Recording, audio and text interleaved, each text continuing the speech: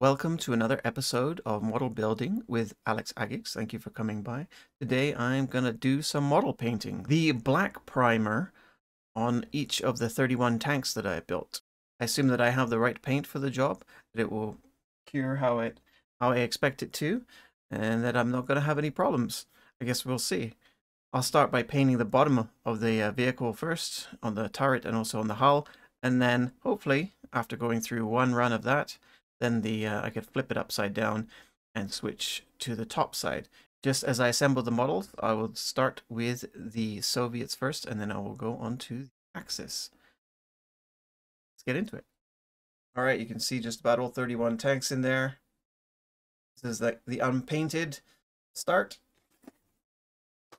And for this, I'll be using this Vallejo surface primer that I just got from the model shop, and a paintbrush that I haven't started to use yet.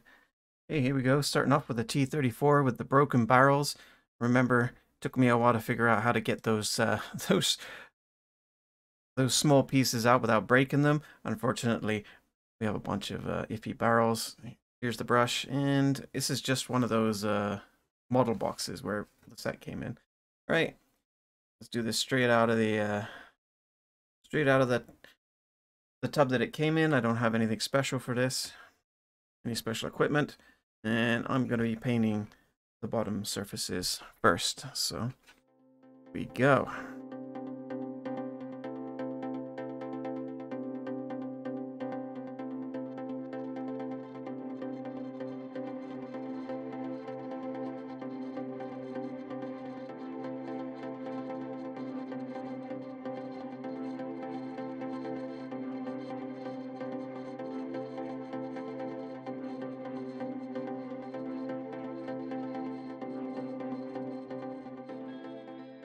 Just want to try another source of light there.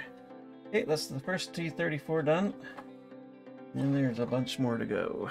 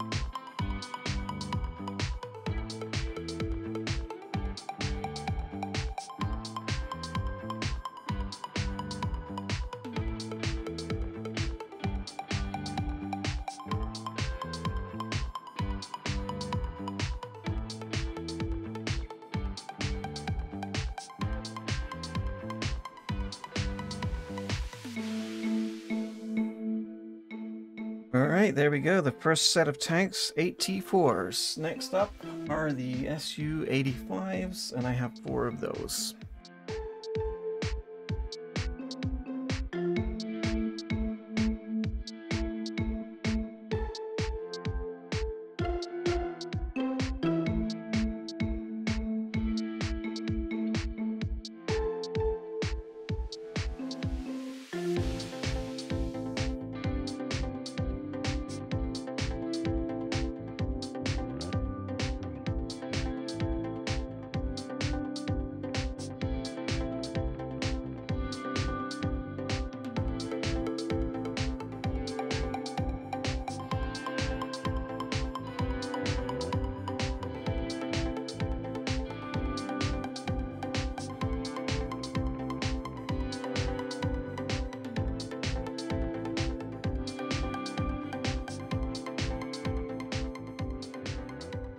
Now those are the 4 Su-85s. Now it's time for the 4 Soviet Valentine tanks.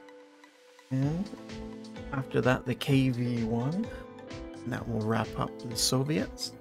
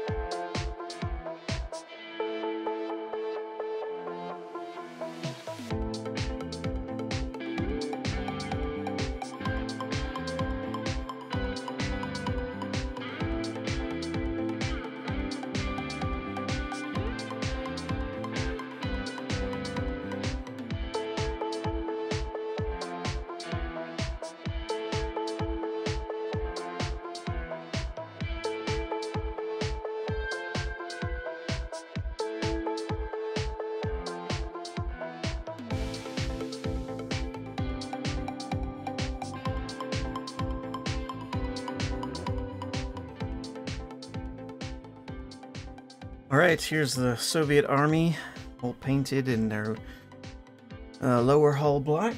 Now it's time to move on to the American tanks. I have the 75mm Sherman, the 76mm Sherman, and the M10 tank destroyer, and I'll do them in that order.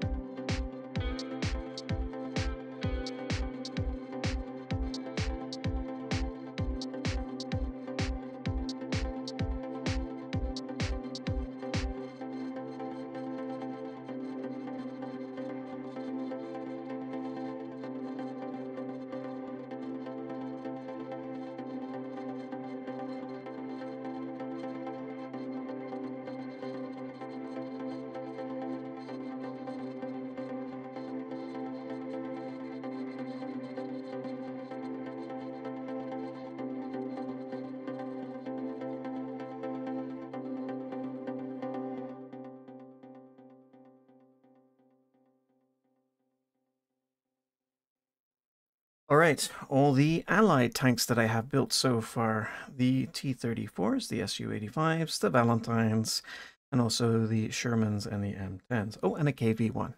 Now it's time to move on to the lower hull of the German tanks. We'll start off with the Panzer IIIs, go to Panzer IVs, and then go to the tank destroyers, the Panthers, and then the Tigers. Well, so far I haven't come across any major problems worth of note.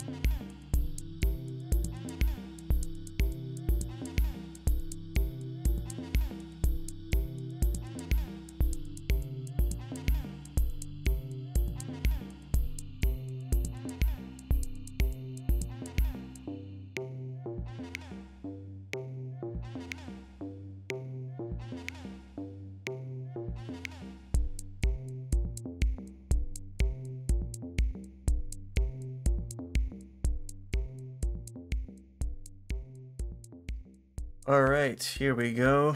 Look at my hand, nice and black. The entire the entire army has had its lower hull painted in black primer. Now, I need to go up here to check if this one is dry enough to, number one, be held in my hands, and number two, sit on the cardboard, because, you know, if it's not dry, it's gonna rip or lose its color. So let's have a look at how it's doing here.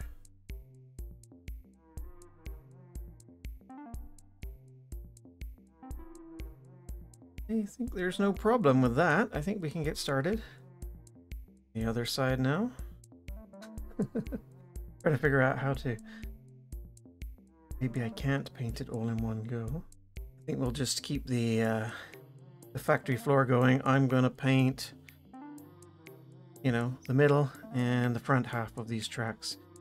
Since I haven't painted the side here, I'm gonna have to do it in a different way. So let's start off with the top front part of the T-34s. Here we go.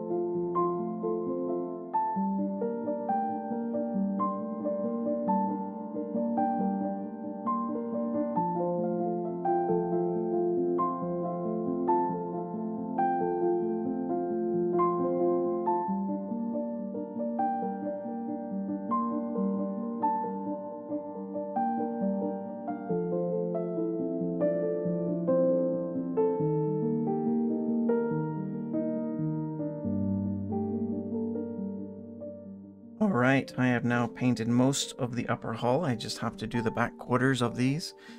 And let's see if I can get it done in one sitting. Let's go.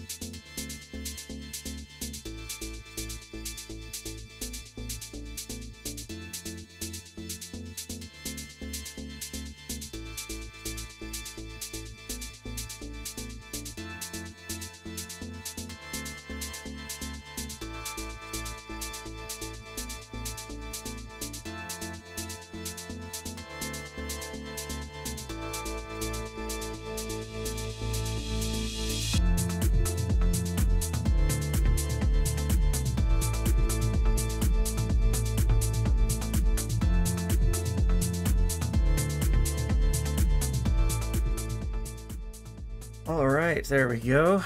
All 31 tanks are done. Now have an army of black vehicles. I don't know which one goes with which. No, I'm just kidding. It's time to let them dry. Oh, there we go. 31 tanks done in just under 3 hours, about 2 hours and 40 minutes. I had to kick it into high gear at the end there just to get it done, as I need to do something else now. And I think it takes about 12 hours to fully dry, so hopefully they don't stick too badly to the box. I'll let you know if that happens. I think overall for an undercoat paint, it's fine. You know, what needs to look good is the top coat. I'll be doing it a lot more carefully and individually than what you just saw there. Obviously, you can't. It'll be a lot harder to mass produce a top coat, and have to look at the models one by one to see what kind of designs they need and what looks good with them and what works with the paints and the equipment that I have. Alright, that's the end. Thank you for watching this little painting video, or the primer video for the Flames of War tanks. And if you like what you see, do give a subscribe, and feel free to comment anytime. And see you next time. Bye-bye for now.